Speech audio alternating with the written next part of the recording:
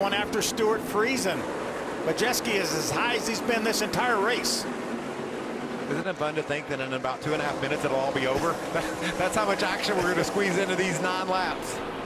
Quick check of the leaderboard. Still not a ton of separation at the cut line for a handful of drivers. Every position is a point. Outside of the top 15 is Enfinger trying to get around Jake Garcia. Jake with the scrub into the outside wall. See how this goes down. Oh, way loose on the entry. Nice save-ish.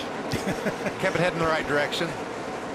Racing Corey Day now. Corey making his Truck Series debut.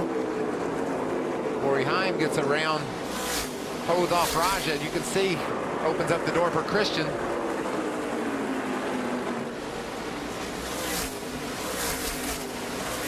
Lane Riggs is checking all the boxes. Good on the long haul, managing the restarts.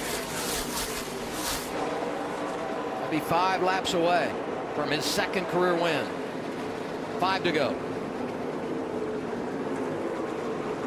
I think this is the potential, obviously, that Bob Jenkins and Front Row Motorsports saw in him, and we thought so as well. Just the few limited starts that he had in the Truck Series, he always ran extremely well. Yeah, very talented young short track racer.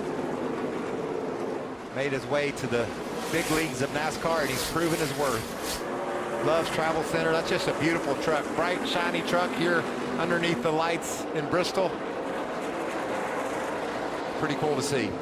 3 remaining for Riggs, and now he just says, keep a screen, don't throw that caution. He's putting it on them now. Great lap times. 15:97, under 16 seconds on those old tires. That's a good handling truck. Saved his best for last, didn't he? 2 to go.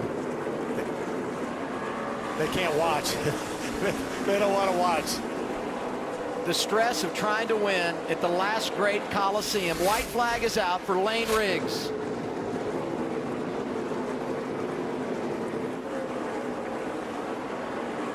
Lane Riggs is on an absolute heater. He goes back to back and wins it at Bristol. Heim wins the stage, comes home 2nd.